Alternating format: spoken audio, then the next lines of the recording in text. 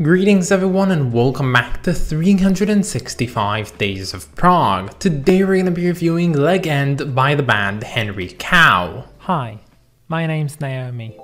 I'm an avid progressive rock fan, but I'm a long ways from knowing all the prog albums out there. But this year, I'm gonna give it a try.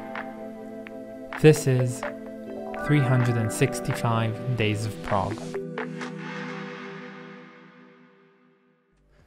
So let's put this one right out of the way. This album's title is spelled as Legend but is supposed to be read as Leg End, and I'll elaborate about this further on down the video, but for now here's some of my favorite bits from this album.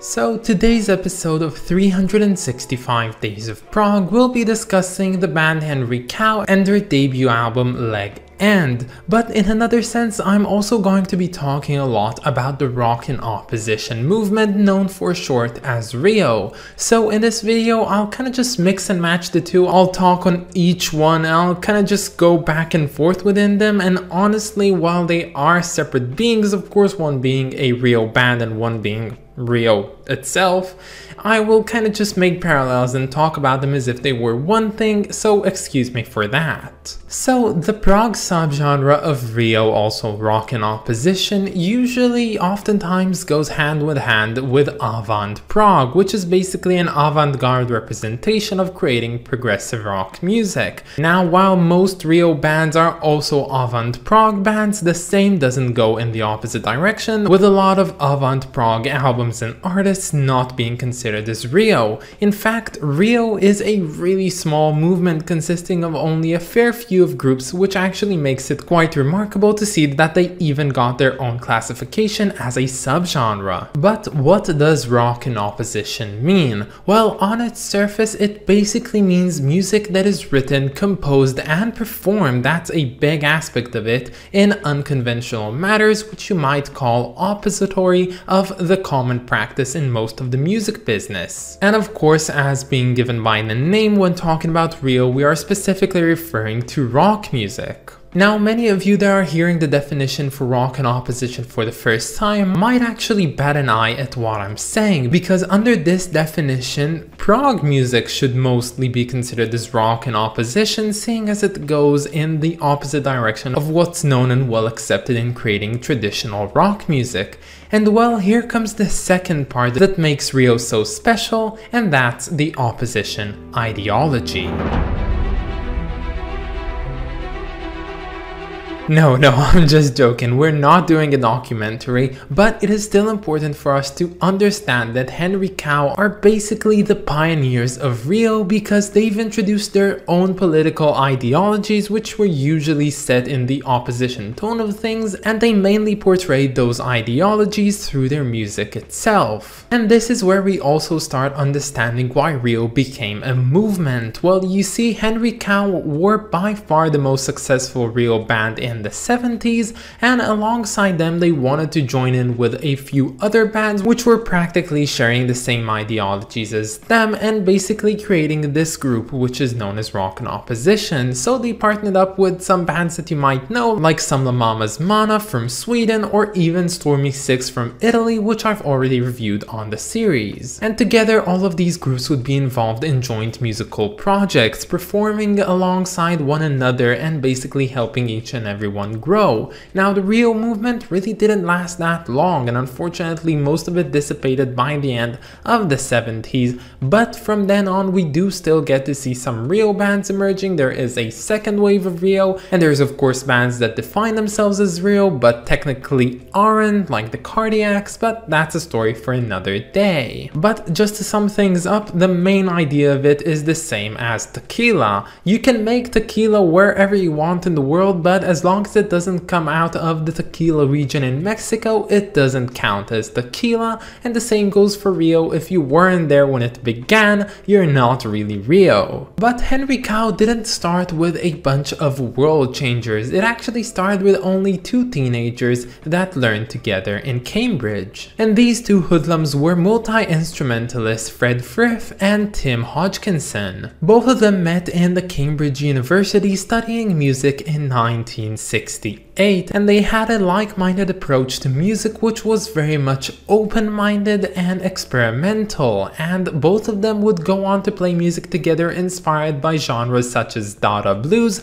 and Neo-Hiroshima. Now, I have no idea what Neo-Hiroshima is. I saw it written on Wikipedia and I tried looking it up, but I couldn't find any information about it, but it sounds so unique and exotic. So if anyone knows what Neo-Hiroshima means, I'd love it if you let me know in the comments, because it sounds so freaking badass. Now I do find it right to note another person here, and that's Roger Smalley. He was the professor at Cambridge that taught the 2 youngsters and exposed them to bands and artists such as Frank Zappa, Captain Beefheart, and even Soft Machine, all of whom would prove vital to the development of the Henry Cow sound in the later years. And also in 1968, Henry Cow would form and see the addition of several other members which would prove quintessential to the Henry Cow sound. And I personally always love it when there's a band that each and every member adds his own thing to the band and is also influential in being there.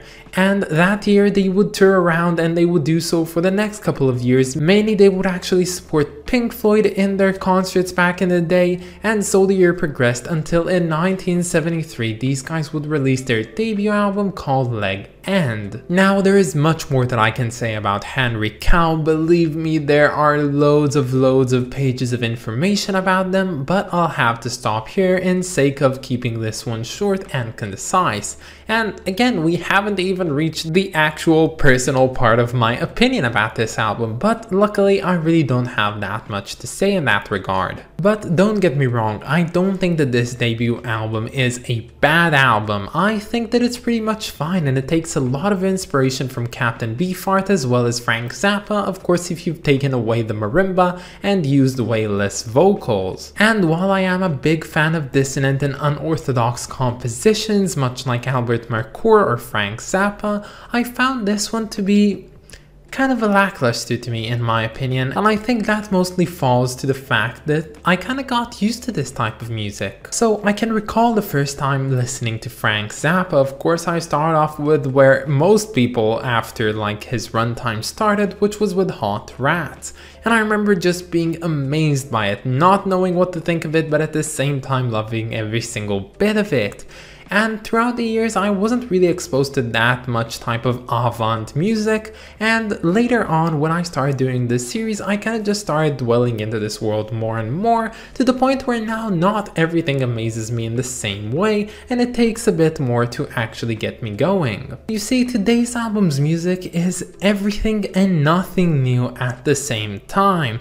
It is absurd, it is uncompromising, it is very unconventional, but at the same time, it's really not that special. I do believe that artists that go down this avant-garde path need to find a way in order to make their music special, and when they don't do so, we kind of just get a jumbled mess of a lot of different ideas played in the most absurd of ways. And while maybe back then this type of music was something basically unheard of, especially in the UK, and these guys were managing to get actual success because it was so unheard of, I do believe that today's music kind of just challenges this one a bit too much to the point where it doesn't seem that special to me. And dare I say it, I do believe that this album is a bit of an album that is weird for the sake of being weird, which is something that I don't look kindly for most of the time. There were a handful of standout moments that I really liked from this album, and I've compiled them all in the favorite bits section, but when it comes to other bits from this album, I really don't have a lot. I do believe that most of it was forgotten on me, and honestly, I don't see myself coming back to this one anytime soon. But while most of this album is meanderings and shenanigans in the most absurd of ways, I do believe that there's one song that I have to point out,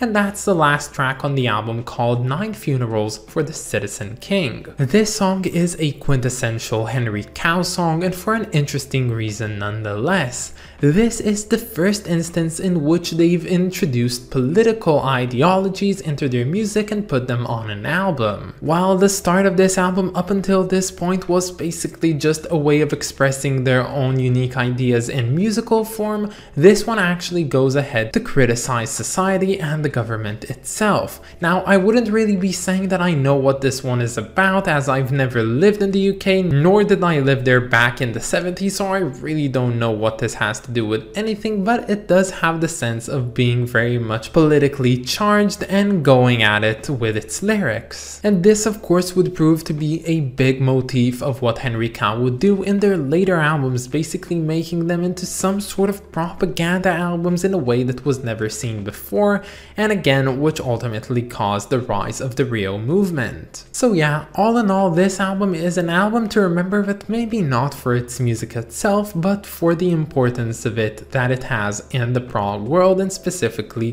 for starting the Rio movement. I do have a lot of friends that really like Henry Cow and really love this first album of theirs, and considering the fact that it is considered to be their most accessible work, I am kinda doubtful whether I'm actually gonna love some of their other albums, and luckily we do have one more to review this year, and it will be coming later on down the road, and it's called In the Praise of Learning. And it's called In Praise of Learning, and it's their third album on their 4-album discography. But until then, I guess I'll just have to wait and see what happens, so let's move on to talking about the cover.